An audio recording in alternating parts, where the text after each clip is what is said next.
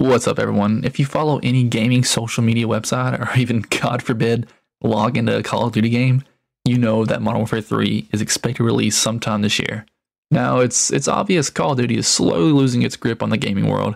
Activision is basically just a sinking ship full of players and money, and they're throwing the players over to get rid of some weight. But not before they empty your wallets. After Vanguard, I was hesitant to spend a whopping $70 on the next COD, and I'm sure there are others who felt the same way as I did. Although I felt like the main grabbing point of Modern Warfare 2 was nostalgia, there was a rumor going around that sounded promising. I don't even know if it's a rumor. I could have sworn it was like a for sure thing, but maybe I'm just remembering incorrectly. And the rumor was that Call of Duty wasn't going to have an annual release in 2023. Yeah, sounds crazy. And instead, they were just going to have extended DLC for Modern Warfare 2. Anyways, I'm thinking, $70 for a game that's going to have like 2 years support, 2 years of the same COD. Because normally you spend $70 on a COD, and after a year, everyone drops it and just buys the next one. That's just been the cycle. But I thought God himself interfered and broke the cycle. But Activision, being the little devil they are, stepped in and showed everyone they meant business. And we've kind of known for a while that COD was releasing a premium title, but now I think it's confirmed.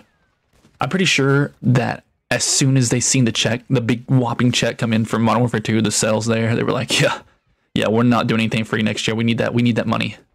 And so Modern Warfare 3 is coming out, and get this, it's full price. But here's what gets me. Modern Warfare 3 is basically just an upgraded Modern Warfare 2.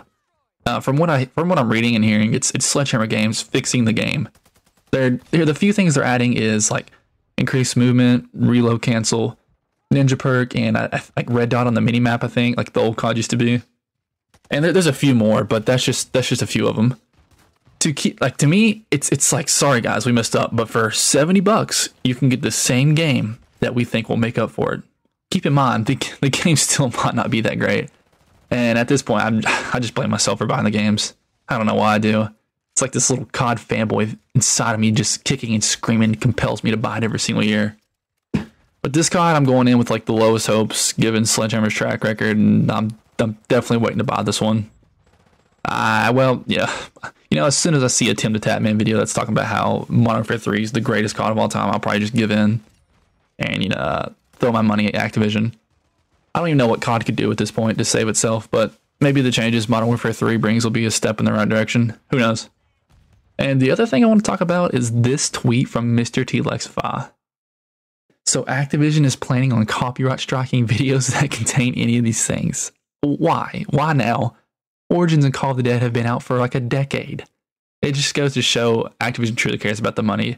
And if you think about it, the people who are making videos that contain these cutscenes or any of this stuff are people that probably enjoy the content that they're playing. And that's the only people it hurts are the people playing it. So I just don't understand. I mean, fire sale jingle, seriously.